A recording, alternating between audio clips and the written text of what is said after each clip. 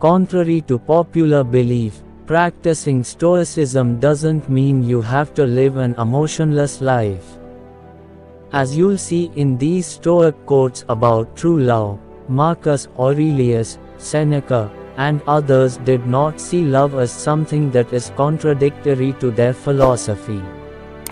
While the ancient Stoics embraced the emotion of love, they also understood that this natural human emotion could lead to desire, grief, pain, and fear, all of which are to be avoided in the search for eudaimonia. Table of Contents. Stoic quotes about true love. Stoic quotes about love and marriage. Quotes about love and friendship. Quotes about love and admiration. Stoic quotes about love for humanity. Quotes about love and loss. Stoic quotes about loving fate. Quotes about loving the present. Stoic quotes about loving truth and virtue. Quotes about love and beauty. Stoic quotes about true love. The Stoics weren't afraid to recognize the power and beauty that true love can bring to one's life. At the same time, they were constantly moderating their emotions through proper judgment and understanding. This means that even while writing about the joy of life, they are aware of the potential for betrayal, loss, and a change in their passions over time. Seneca quote about true love with image of Seneca. Those whom true love has held, it will go on holding. When you arise in the morning, think of what a precious privilege it is to be alive, to breathe, to think, to enjoy, to love. Let no man think that he is loved by any who loveth none. Those alone are wise who know how to love. I shall show you a love potion without a drug, without a herb, without the incantation of any sorceress. If you want to be loved, love. Whoever then understands what is good, can also know how to love, but he who cannot distinguish good from bad, and things which are neither good nor bad from both, can he possess the power of loving. To love, then, is only in the power of the wise. Joy comes to us from those whom we love even when they are absent. When present, seeing them and associating intimately with them yields real pleasure. If someone is incapable of distinguishing good things from bad and neutral things from either, well, how could such a person be capable of love? The power to love, then, belongs only to the wise man. The reason why all men honor love is because it looks up, and not down, aspires and not despairs. There is no remedy for love but to love more. Joy comes not through possession or ownership but through a wise and loving heart. Love, and you shall be loved. If you would be loved, love, and be lovable. Stoic quotes about love and marriage. We have Musonius Rufus to thank for the lion's share of our Stoic quotes about marriage, who discusses the elements of a noble union, as well as the actions and instincts that can destroy a relationship. So, in marriage, there must be, above all, perfect companionship and mutual love, both in sickness, health and under all conditions. It should be with desire for this, and children, that both entered upon marriage. Now, appropriate actions are of three kinds. First, those relating to mere existence. Secondly, those relating to existence of a particular kind. And thirdly, those that are themselves principal duties. And what are those? Fulfilling one's role as a citizen, marrying, having children, honoring God, taking care of one's parents, and, in a word, having our desires and aversions, and our motives to act and or not to act, as each of them ought to be, in accordance with our nature. And what is our nature? To be people who are free, noble-minded, and self-respecting. For what other animal blushes? What other animal has a sense of shame?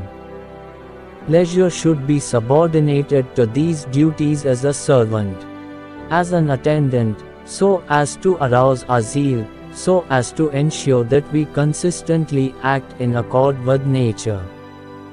This is what you should teach me, how to be like Odysseus, how to love my country, wife and father, and how, even after suffering shipwreck, I might keep sailing on course to those honorable ends.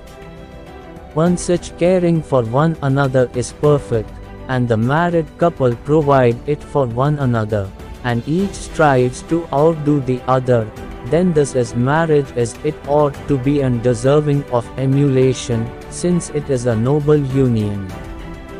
But when one partner looks to his own interests alone and neglects the others, or, by Zeus, the other is so minded that he lives in the same house, but keeps his mind on what is outside it, and does not wish to pull together with his partner or to cooperate, then inevitably the union is destroyed, and although they live together their common interests fare badly, and either they finally get divorced from one another or they continue on in an existence that is worse than loneliness.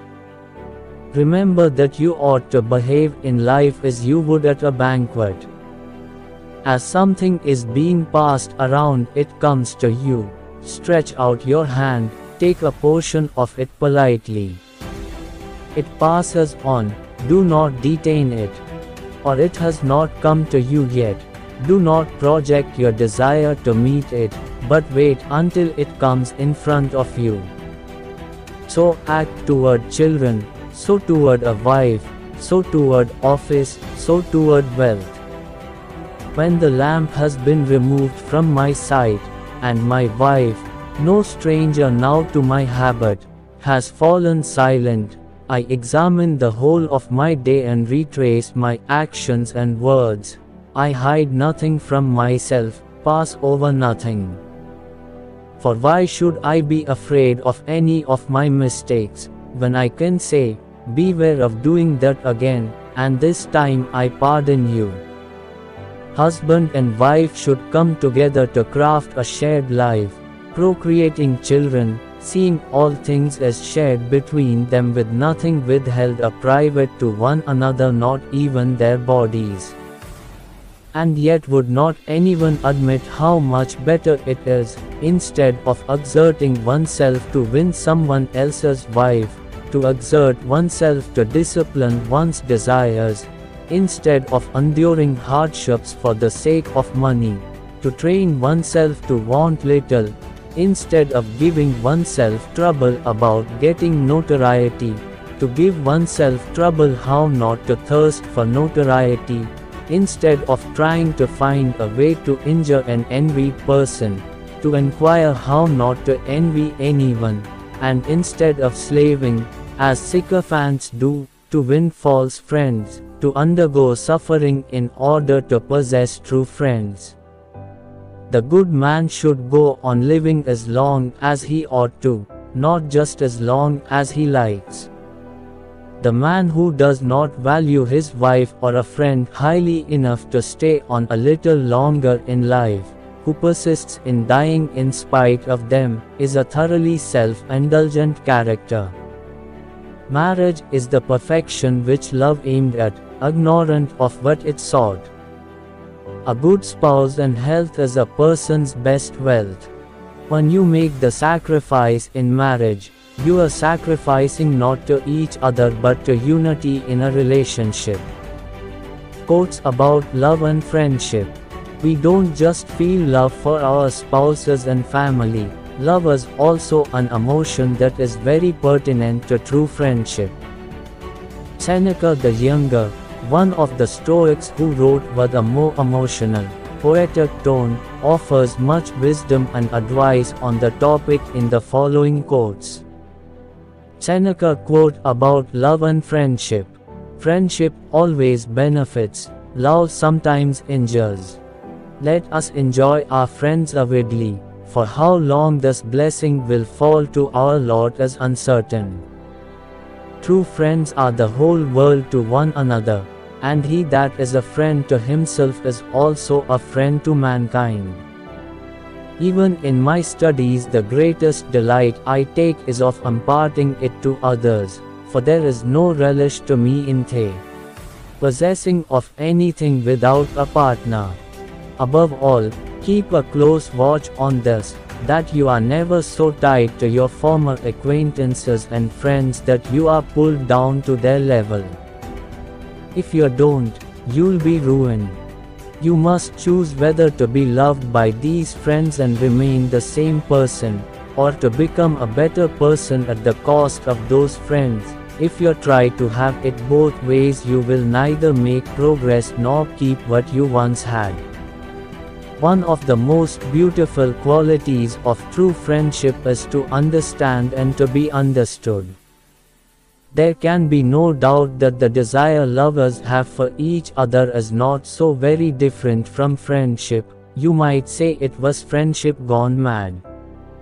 Actual love in itself, heedless of all other considerations, inflames people's hearts with a passion for the beautiful object, not without the hope, too, that the affection will be mutual. How then can the nobler stimulus of friendship be associated with any ignoble desire?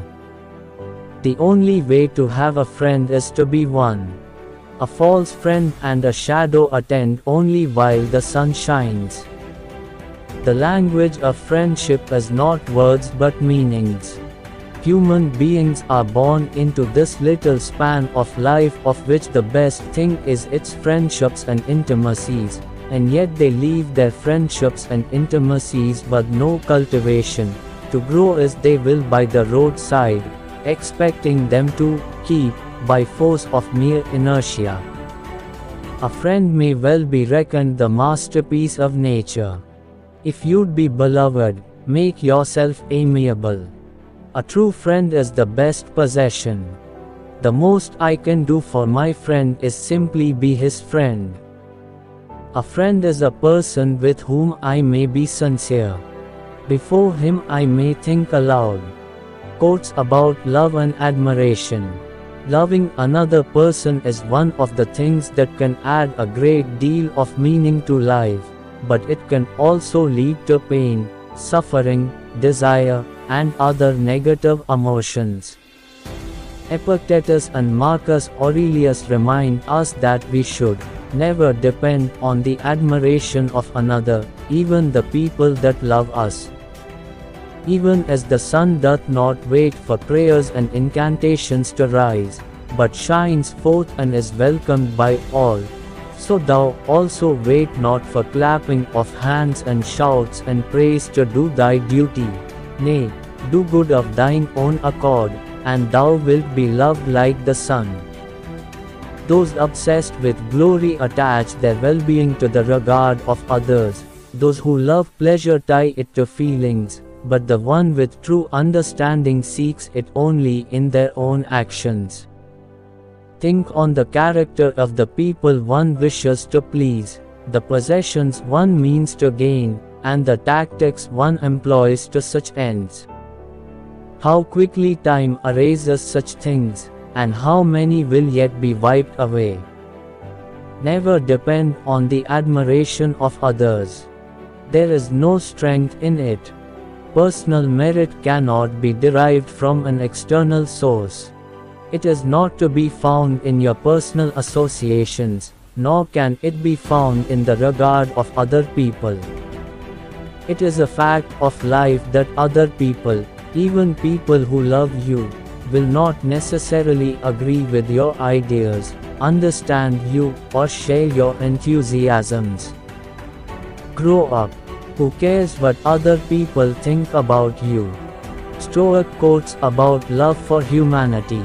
The ancient Stoics were cosmopolitans who believed that goodness requires serving other human beings as best as one can. Marcus Aurelius puts it beautifully when he explains that we were born to work together like feet, hands, and eyes, like the two rows of teeth, upper and lower. To obstruct each other is unnatural. Seneca the younger Stoic quote about true love.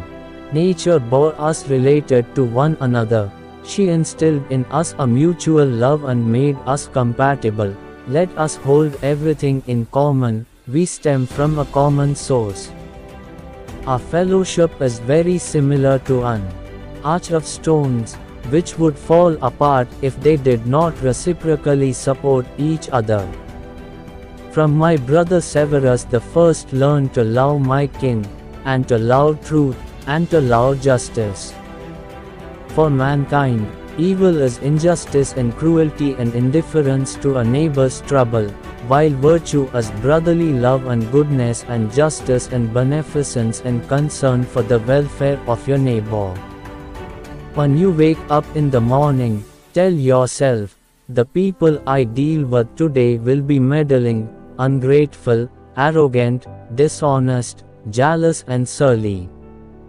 They are like this because they can't tell good from evil.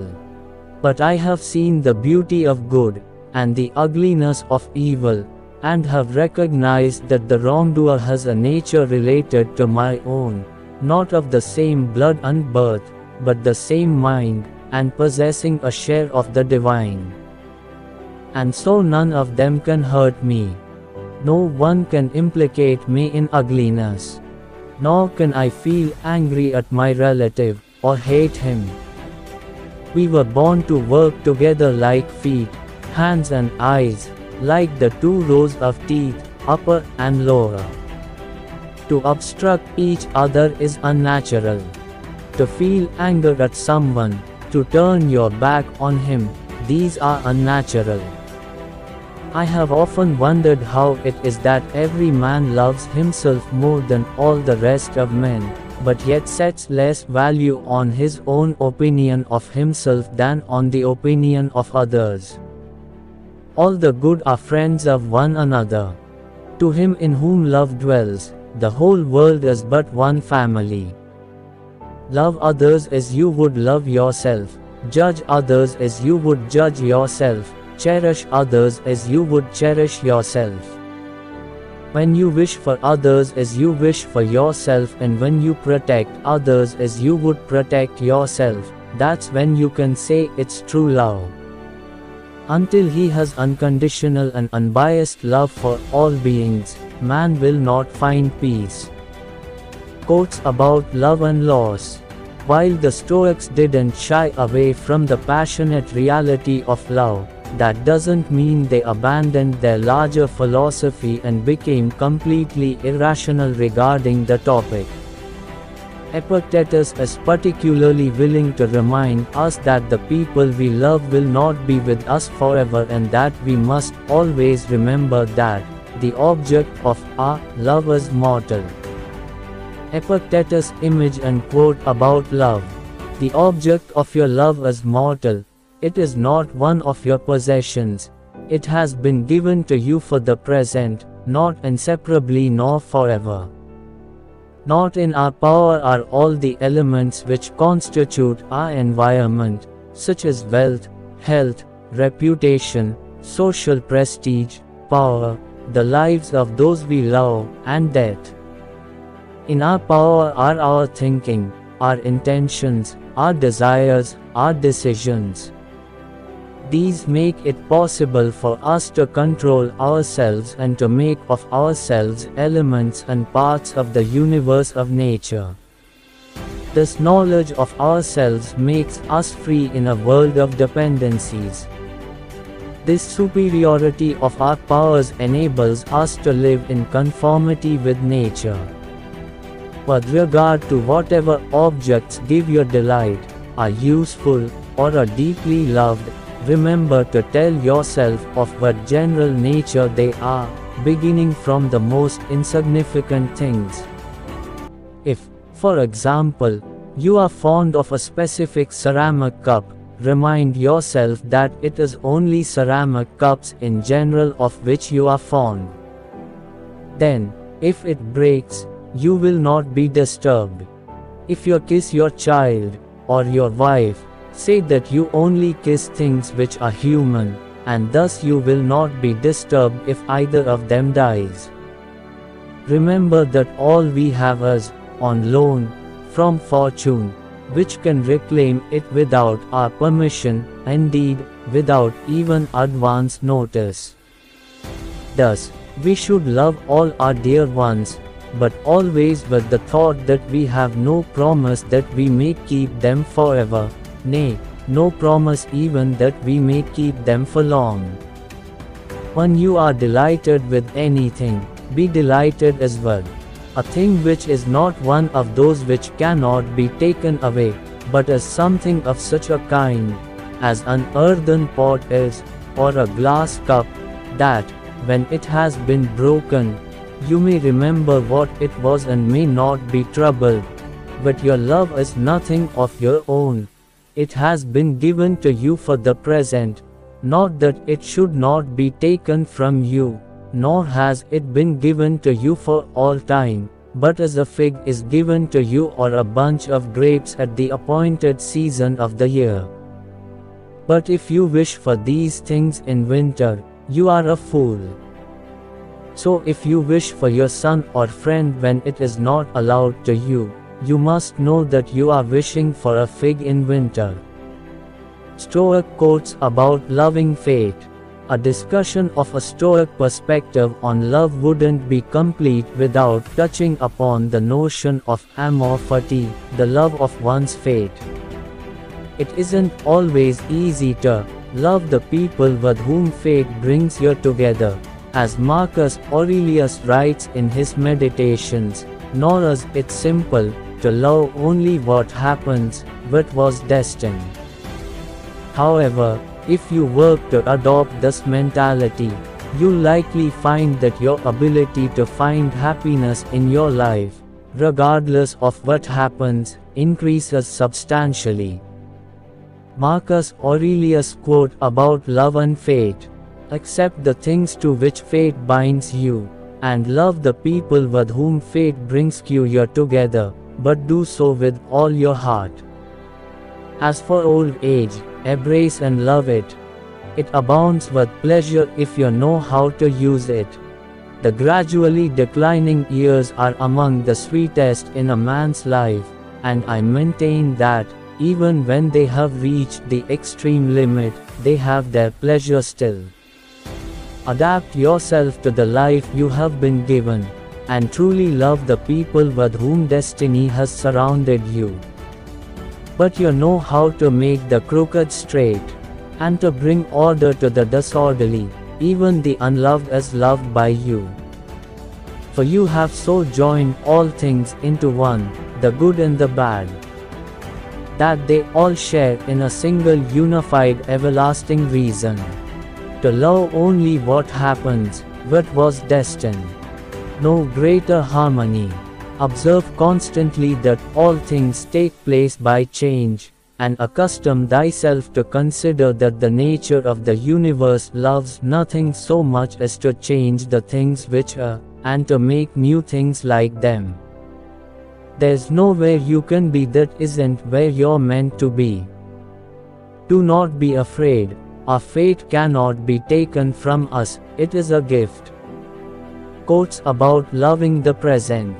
We are all guilty of ruminating on the past and dreaming of the future, perhaps particularly when it comes to the topic of love. The Stoics are quick to remind us, though, that the present is where our actual lives lie. For this reason, we must direct our attention to the current moment rather than those that are gone or those that have yet to come. Let no one, I say, who will make me no worthy return for such a loss rob me of a single day. Let my mind be fixed upon itself.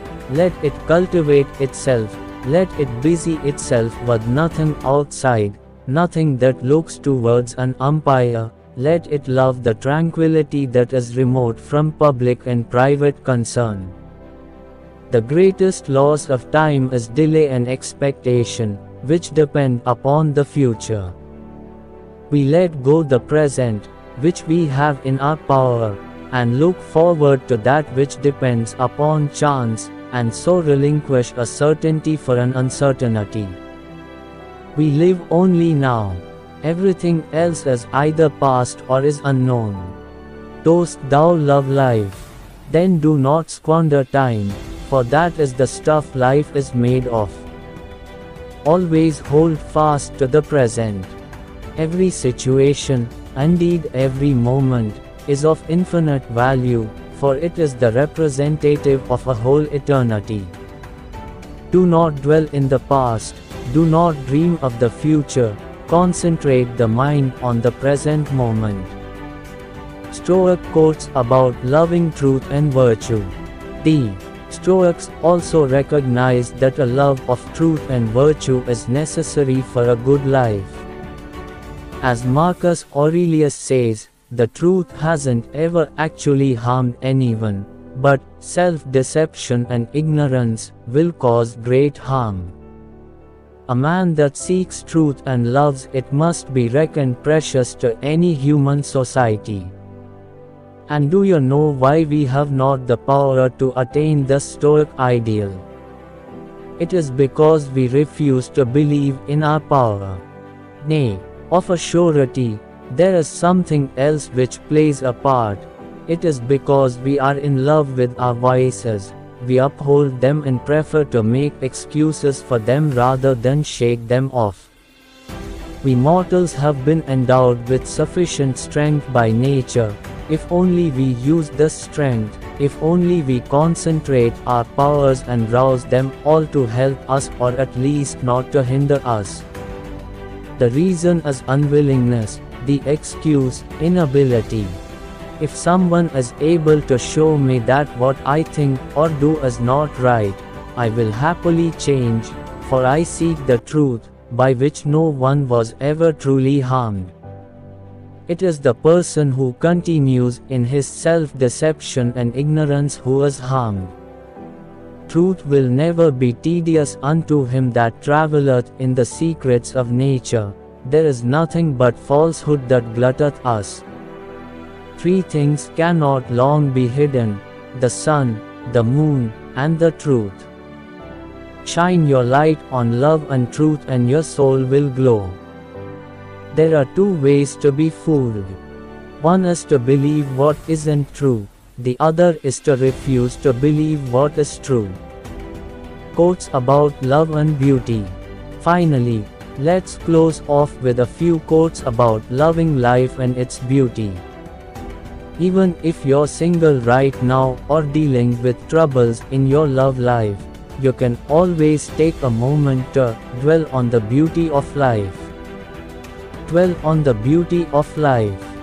Watch the stars, and see yourself running with them. An angry look on the face is wholly against nature. If it be assumed frequently, beauty begins to perish, and in the end is quenched beyond rekindling. Anything that is beautiful just as it is. Praise forms no part of its beauty, since praise makes things neither better nor worse. This applies even more to what is commonly called beautiful, natural objects, for example, or works of art. True beauty has no need of anything beyond itself. Beauty is simply reality seen with the eyes of love. Life is beauty, admire it. Frequently engaging with the wise words of the ancient Stoics is a great way to learn about Stoicism and remind yourself of Stoic principles throughout the day. For more inspiring and thought-provoking quotes, visit our Stoic Quotes blog.